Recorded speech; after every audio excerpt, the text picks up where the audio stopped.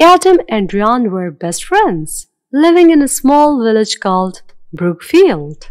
Their village lacked basic facilities, and since there was no river nearby, the villagers had to buy water from the city.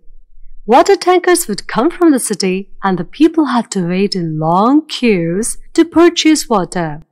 Everyone was troubled by the situation, but they had no other choice. One day, while returning from fetching water, Adam and Ryan passed the nearby forest. Ryan said, "We have never gone inside this forest." Adam quickly replied, "Don't even think about it. This forest is full of snakes and poisonous spiders. That's why it's called the snake forest. People of the village say, whoever goes in never comes out." Ryan didn't believe this story and decided that one day he would definitely explore the forest. Few days later, Ryan came to Adam in a panic situation saying that his little sister, Lily, is missing, but some villagers had seen her heading towards the forest. "We have to go into the forest to find her," he begged. Reluctantly, Adam and Ryan went to the forest to search for Lily. After walking a little, Ryan started laughing. "See, I brought you into the forest. There are no snakes here," he teased him. Adam was so angry, but he couldn't leave Ryan alone in the forest now. Ryan wanted to explore further. As he walked deeper, he saw a cave. Without thinking, Ryan said, "Let's go inside.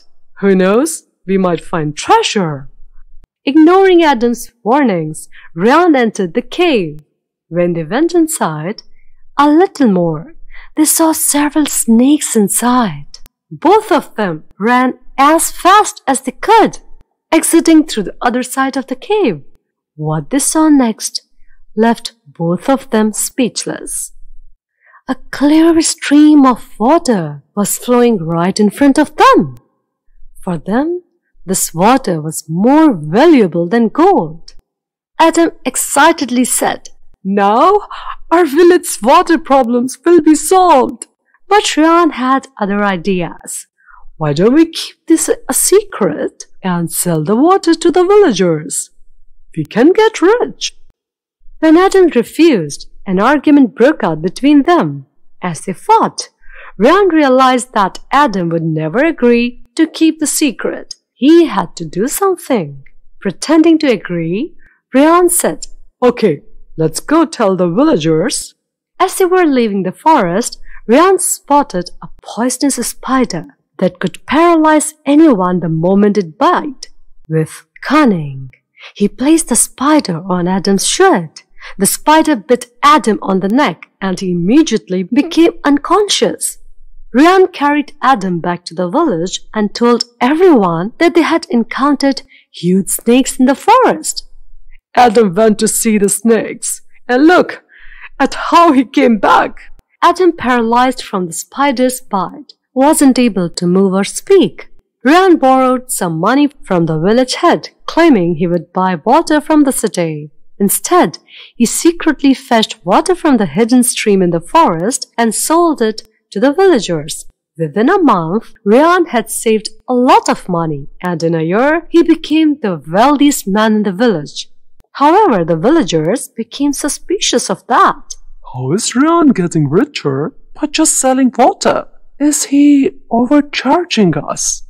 One day, some villagers followed Ryan and discovered he wasn't bringing water from the city, but from a hidden stream in the forest.